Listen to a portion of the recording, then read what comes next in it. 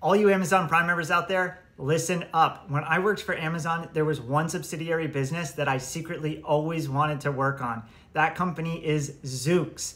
Zoox, if you're unfamiliar, makes self-driving cars that are purpose-built, meaning designed from scratch for autonomy, not modified from regular cars. They just launched in Las Vegas and they are about to kill it. I can also almost certainly guarantee you at some point down the road that their robotaxi service will be rolled into your Amazon Prime benefits.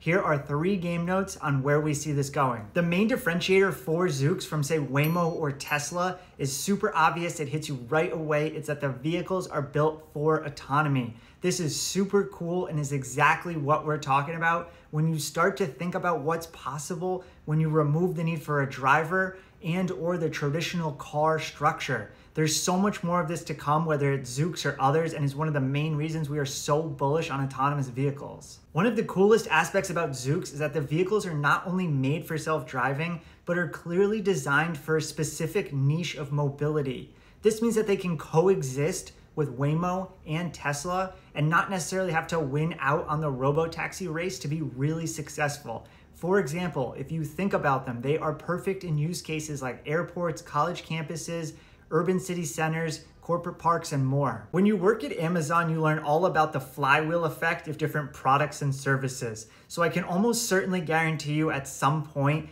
Zoox's offerings will be rolled into other Amazon services, much like we've seen with Whole Foods.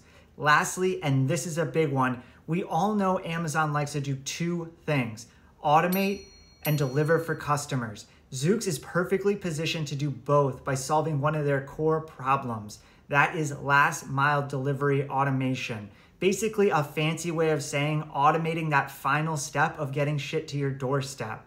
So even if you're not bullish on Zoox winning in the robotaxi space, this could still be huge for Amazon. Appreciate all you guys in the Wall Street Game Notes community, liking, following, subscribing, all that good stuff. Let us know your thoughts here. Be good.